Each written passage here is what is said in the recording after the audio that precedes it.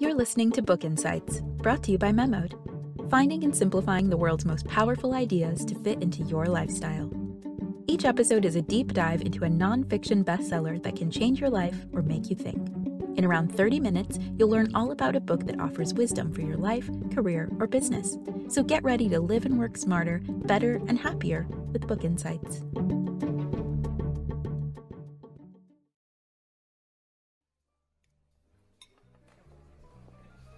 You're sitting across from a beautiful woman at dinner in an upscale restaurant. Wine is flowing, as are her engaging and jaw-droppingly honest stories. The stories are frank, funny, and told with such warmth that it makes you feel like you're catching up with an old friend.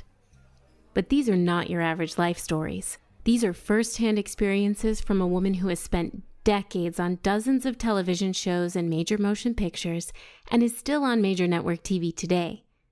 You're hearing deeply personal and revealing information from this NAACP award winner, who was handpicked by President Obama to lead a national advocacy advisory committee. Though each recollection is layered with humility and relatability, the reality is that she's a multimillionaire married to an NBA champion. She hangs out with the likes of Prince, Beyoncé, Oprah, and a squad of A-list celebrities. Gabrielle Union has channeled her most open and vulnerable self. She sits beside you with a glass of Pinot and shares her most interesting, thought-provoking, and moving stories. She talks about her childhood, career, love life, and more, in no particular order. They're all in her New York Times bestseller, We're Going to Need More Wine, stories that are funny, complicated, and true. Each of the 20 chapters in the book is a standalone story in which Union expertly drops you into a new segment of her life. One chapter opens with you in a high school classroom missing your homework assignment. Another chapter plops you down on the aisle of your doomed wedding. Still another chapter drops you in the middle of a Hollywood set, rubbing elbows with Heath Ledger, Andrew Keegan, and Julia Stiles. This is in stark contrast to the many tear-jerking chapters, such as a story about being sexually assaulted as a teenager, which the book is now known for.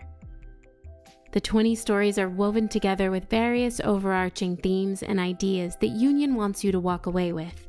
The 4 most prominent are: 1. The world is bigger than you know, expanding beyond your tiny town.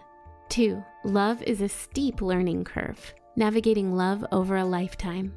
3. Some things never change. The harsh realities of fame, Hollywood, and the life of a celebrity while still being Black and a woman. 4. Take care of yourself. Acceptance, growth, and health are critical to a good life. Gabrielle Union grew up in the 1980s in the aptly named Pleasanton, California, not dissimilar to the eponymous town in the hit film Pleasantville. Pleasanton is a predominantly white suburb 30 minutes out of Oakland.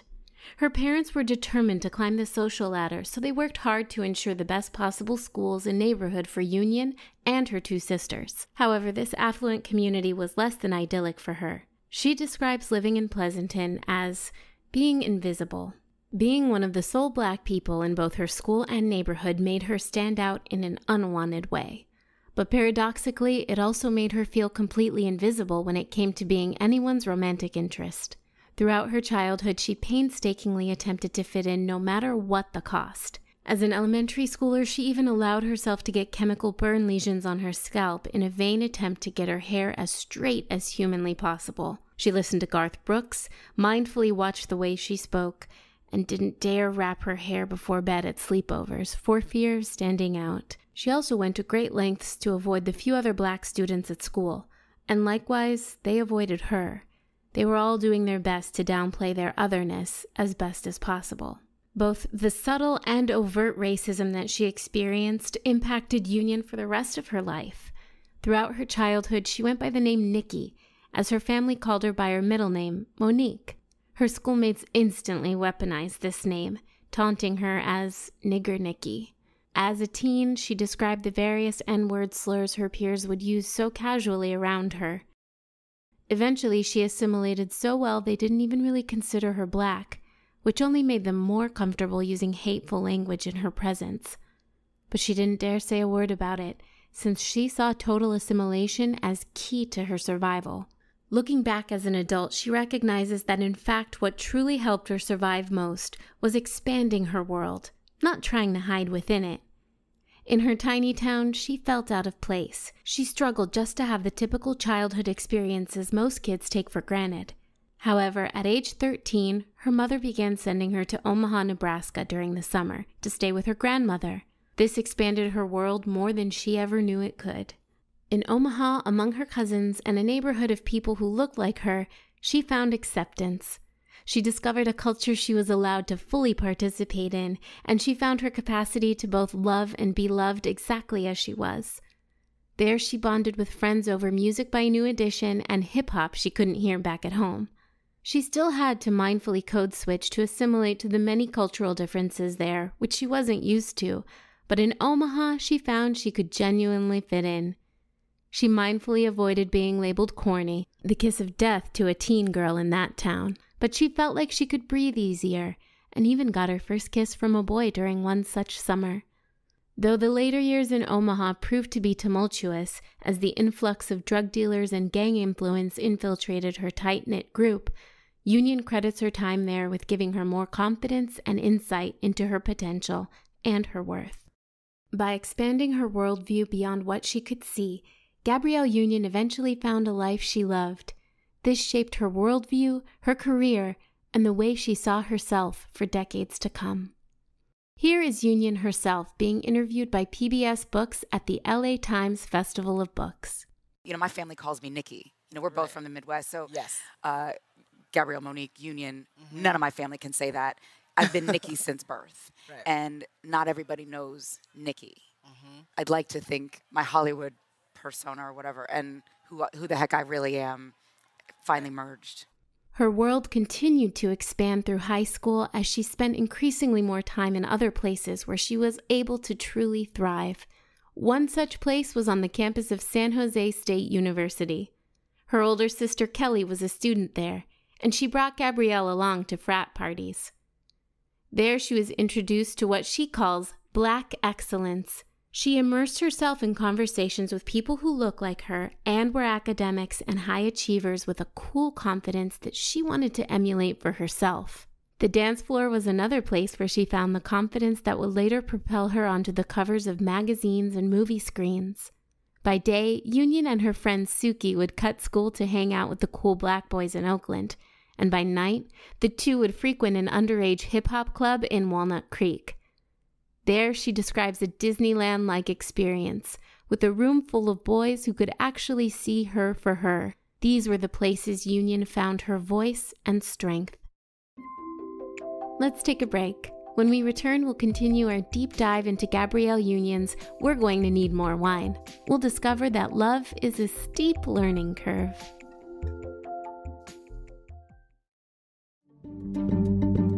Enjoying this episode of Book Insights? If so, keep listening and learning. There's a collection of over 100 titles you can read or listen to now at memodapp.com/insights.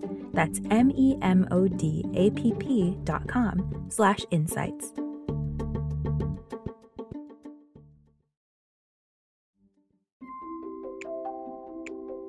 We're continuing our exploration into actress, activist, and author Gabrielle Union's bestseller, We're Going to Need More Wine. Last time we heard about Union's early years, we saw how she came to understand that the world is bigger than we know. In this part, we'll learn love is a steep learning curve, and no matter how much we try, some things never change. Many of Gabrielle Union's stories center around love, both romantic and familial. From her first kiss in Omaha to her current marriage to Miami Heat shooting guard Dwayne Wade, to the love she has for her mother, she vividly describes the many lessons she learned about love. Despite the racial tensions she faced in Pleasanton, Union did manage to have a couple of romantic relationships there. One was with Billy, a sandy-haired boy who had moved there from Fremont, a more diverse town a few miles from Pleasanton. The salacious word on the street was that he had had a black girlfriend, which was quite the scandal at the time. She and Billy didn't last long, but later in high school she grew deeply attached to a boy named Alex, whom she dated for a couple of years. Despite his parents, one Greek and one Mexican, calling Alex a nigger lover for being with her. The two were inseparable. They broke up after Union grew resentful of having to financially support him. But at the time, she was still so attached to him that she decked herself out in a cat burglar suit and snuck into his bushes to get a glance at her newly ex-boyfriend. Her parents also played a major factor in teaching her about love. As a teen, the cracks began to show in their marriage. One day, her older sister Kelly had surprised their father at work. There she found his desk adorned with photos of him with a woman that was not their mother. Kelly also found the revealing green ATM card. This was for the secret account their father used to fund his second life with a woman named Tony. Both sisters wielded this secret card over their father's head, asking to use it for whatever they wanted, daring him to refuse. Seeing their mother being rejected by their father over and over and being lied to constantly made a lasting impression on Union's view of love and marriage. Their mother, Teresa, slept on the couch for the last 5 years of the marriage. This finally ended when their father refused to pay for their youngest daughter Tracy's braces, and their mortgage went unpaid. Teresa then got the strength to leave. Union admires her mother's resilience and dedication to her family, even at the cost of her own happiness. She allowed her heart to break so as not to disrupt the life and comforts that she and her daughters had come to know and love. Her parents' relationship in many ways parallels Union's own first marriage to NFL football player Chris Howard. She recalls the sheer doom and dread she felt the day she married him. The two had both been cheating on each other, and even after proposing, he still continued making plans with other women. Similar to her mother, Union clung to her husband, their 5-year marriage, and the normalcy that she valued, despite the obvious signs that things were not working out. Here is Union being interviewed with live signing on YouTube. I had a problem, but it all comes from self-esteem. And, feeling like the more options I had that I took advantage of, the more successful I was, or the better I was, or the more attractive I was. And also this idea that a lot of couples have, that whoever brings home the most money is entitled to do whatever the hell they want. Mm-hmm. Entitled to be disrespectful, entitled to not be loyal, entitled to lie. Yeah. A marriage counselor quit on them just 15 minutes after meeting them, saying, "You don't belong together." Eventually, like her mother, she lowered her standards to essentially, "I don't care who you do, just come home and be nice to me." But even that proved to be too high. After the pair were extorted by an adult entertainer called Cameron Camera, who threatened to leak photos of her having sex with Union's husband, she finally devised an exit strategy. They aimed for an amicable uncoupling. But ultimately, Howard left her with unpaid loans, bills, and even an abandoned Porsche that racked up fines in her name at Burbank Airport. After her first marriage, which she memorably describes as milk that spilled and curdled while she was still trying to pour it over cereal, Union spent several years single. During that time, she experienced unconditional love from her dog Bubba Sparks, a white Mastiff puppy she got alongside DMX on the set of the film Cradle to the Grave. Not long after, she was introduced to her now husband, Dwayne Wade. They've been married since 2014, and after numerous miscarriages and failed IVF treatments, birthed daughter Kavya via surrogate in September of 2018. Over the course of the book, Gabrielle Union goes from being what she describes as a black daddy-long-legged spider with buck teeth whose parents worked arduously to provide for, to a model, actress, activist living in a $30 million mansion. She recalls shoulder-tapping adults for beer on a liquor store stoop, contrasted with exhilarating nights at Prince's most exclusive house parties. While fame and success do change some things, like her ability to buy yeast infection medication in public, Union also talks about the things that no amount of money can change. She calls this the mountain of assimilation, on the other side of which there is supposed to be acceptance and wholeness, but in reality what she's found is simply another mountain. Since childhood, Gabrielle Union grew up with the mantra, "You're going to have to be bigger, badder, better, just to be considered equal." Her family instilled in her the notion that being black means you will not be taken seriously unless you accomplish twice as much as everyone else and expect no credit or recognition in return. Despite doing just that and attaining success, fame, and fortune, she still sees this lesson ring true throughout the course of her life. In 2011, after making millions of dollars, winning awards, starring in movies and on TV shows, Union attended her 20-year high school reunion back in Pleasanton, California. In the parking lot of the event, a backhanded compliment instantly reminded her of that same second-class status. A former classmate remarked, "For a black girl, you sure are pretty." Statements like these are constant reminders that at the end of the day, she is still seen first and foremost as black, which equates to lesser in many people's minds, regardless of how far up that mountain she's climbed. Here is Union herself being interviewed by PBS Books at the LA Times Festival of Books. Smiling is a defense mechanism that I developed very early on. For trying to put people at ease and make people comfortable with me and making myself as small and as palatable as possible. But all of that comes out of a sense of not feeling worthy just from birth. And so you get good at that. And then I start to lie for a living. And I start to put on masks for a living, and then that's the expectation. So smiling through pain is standard. It's not even something I think about. She also has a chapter simply titled Mittens, where she further illustrates the prejudice she still fights to this day simply because of the color of her skin. She describes bundling up to walk around her mansion-lined Chicago neighborhood in winter. While walking, she encounters two other bundled-up women who visibly panic and murmur "thug" because of the small amount of her brown skin visible. Still striving to assimilate, she equips herself with striped mittens whenever she goes walking, reasoning, thugs don't wear mittens. She still feels she has to constantly prove to her own neighbors that she is not a threat. Her success doesn't change anything for those close to her either. Before marrying Union, Wade was raising 2 sons from a previous marriage as well as his nephew. The 3 teenage boys, simply wanting to walk their dog in their Miami neighborhood, became an all-points alert for their security guards. Neighbors called the police seemingly due to the boys' mere presence in the area. The realities of having 3 tall black boys in a stand-your-ground state where anyone feeling threatened has the right to fire a gun is a daily anxiety for the entire family. Both Union and her husband drop what they call black bombs on the boys. This is what they call their periodic reminders of their stark reality that their house, their last name, and their money cannot save them from being assumed as a threat, a criminal, or worse.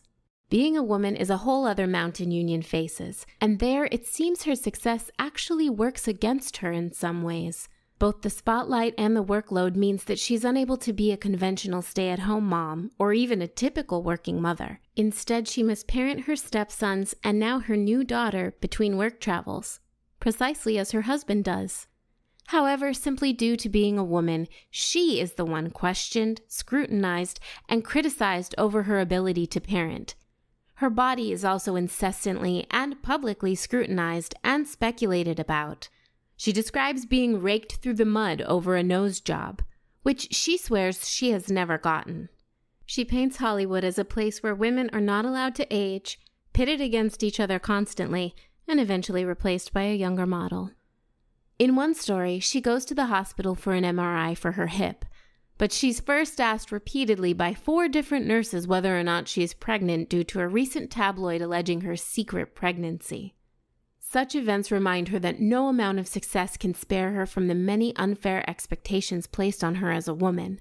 This includes being expected to publicly detail the most private information about her body and reproductive health in a way that her male counterparts, including her own husband, are not.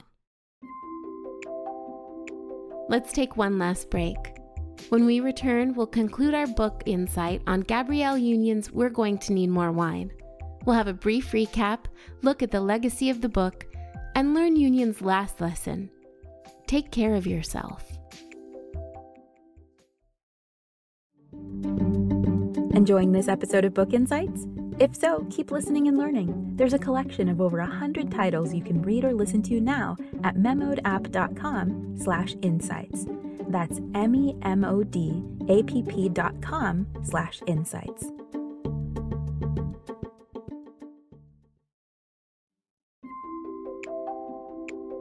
We're wrapping up our deep dive into actress and activist Gabrielle Union's We're Going to Need More Wine. Last time we learned that love has a steep learning curve, and also that some things never change. In this part, we'll learn the importance of taking care of yourself. We'll review everything we learned, then consider the wider implications of Union's book. Self-care, acceptance, and growth are themes Union touches on in many of her stories. The most gripping is her harrowing description of the night she was sexually assaulted in the back of a Payless shoe source at 19 years old.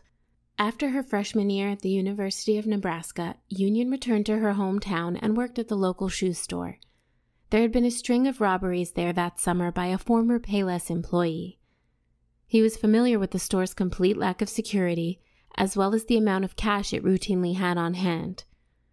That night, Union and a coworker were just minutes away from closing the store and clocking out when the armed robber came in demanding all the cash in the register. The daily bank deposit had already been made, so there was only $200 remaining. This infuriated the thief, so he turned his sights on Union. He held her at gunpoint and raped her in the back of the store. She cried, fought, and pleaded for her life, even managing to grab the gun at one point and shoot her attacker. But he ultimately escaped and wasn't caught until days later. He was sentenced to 33 years in prison, and Union won a lawsuit against Payless for gross negligence. This incident scarred her for life. She had severe panic attacks, refused to leave her house or go to many public places for years following. It took countless sessions of therapy and intense self-care for her to get back to functioning. She felt permanently damaged, worthless, and victimized. But she pushed herself and sought out group therapy for rape survivors, saying it was the only place she felt not crazy. To this day, she still never sits in public restaurants with her back facing the door and avoids going into banks for fear of ever being held at gunpoint again. But her dedication to caring for herself during that most trying time allowed her to go from hiding in fear to shining in the spotlight. Here is Union being interviewed with live signing on YouTube. But that connection lets you know you're not alone. Yeah. And it's so important to know that you're not alone, because that's when you feel like you're isolated, like you're screaming into a hurricane, that like no one could possibly understand what you're feeling, is when it can spiral into a very dark place. As an adult, her passion for self-care led to her advocacy work for many causes that are dear to her heart, including rape survivor resources and Planned Parenthood. She later became an ambassador for the Susan G. Komen Foundation, inspired by her high school dance floor buddy, Suki. Union and Suki remained friends for years following their time at Foothill High. In 2006, the two had a chance encounter in Las Vegas, and Union learned that her dear friend had stage 4 metastatic breast cancer. It was terminal. Suki died 4 painful years later and encouraged Union to help keep others from going down the same path she did. Suki felt that her fear to get checked by a doctor cost her life. So Gabrielle Union has used her name and platform to urge women to push past fear and to truly care for their bodies.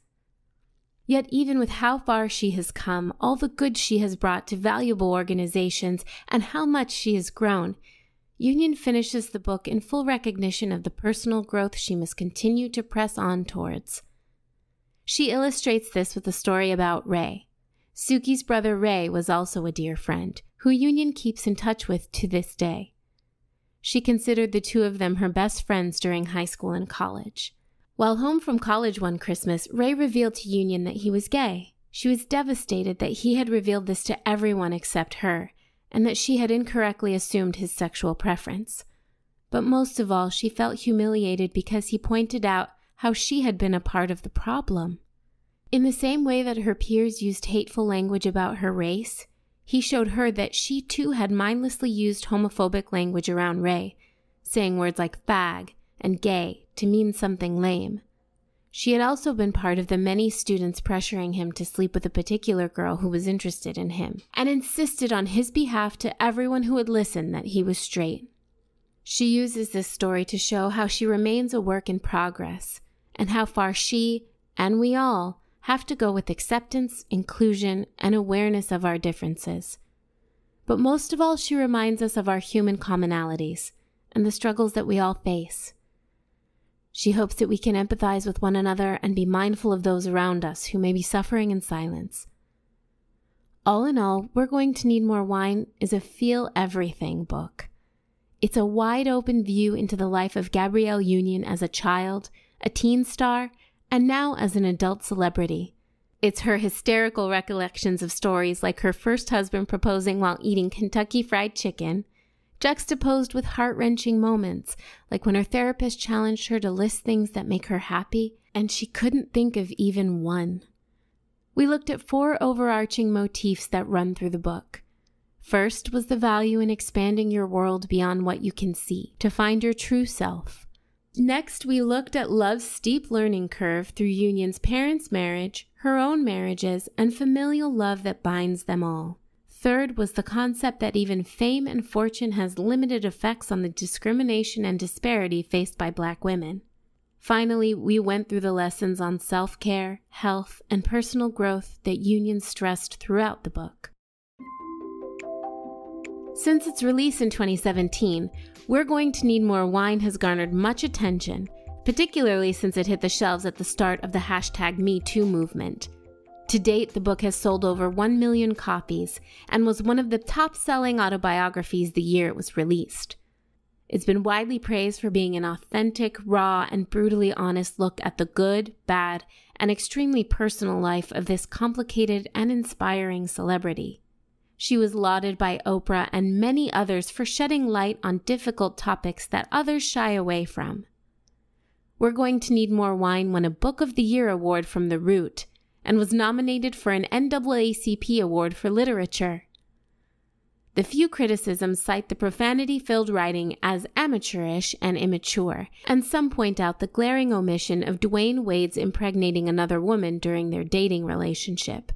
However, the reactions were largely positive, with most critics crediting Union for her bravery and honesty. Since writing the book, Gabrielle Union has continued to share more of her story at book signings, conferences, and award ceremonies. She continues to be an outspoken advocate against the cutthroat culture of women in Hollywood, the lack of diversity and inclusion in entertainment, and injustices facing women and minorities. The book feels like a chat with a close friend over a glass of wine, while at the same time a therapy session Gabrielle Union is having with herself. Her pain and healing is palpable, and it's clear that many wounds are still healing. But it's also filled with hope and redemption.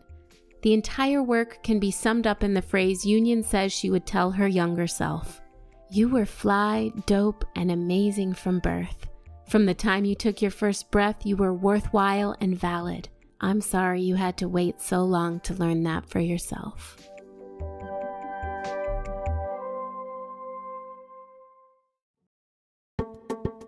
Thank you for listening to Book Insights. Check out the rest of our content at memoed.com. Please keep in mind that the information provided in or through our Book Insights episodes is for educational and informational purposes only. It's not intended to be a substitute for advice given by qualified professionals and should not be relied upon to disregard or delay seeking professional advice.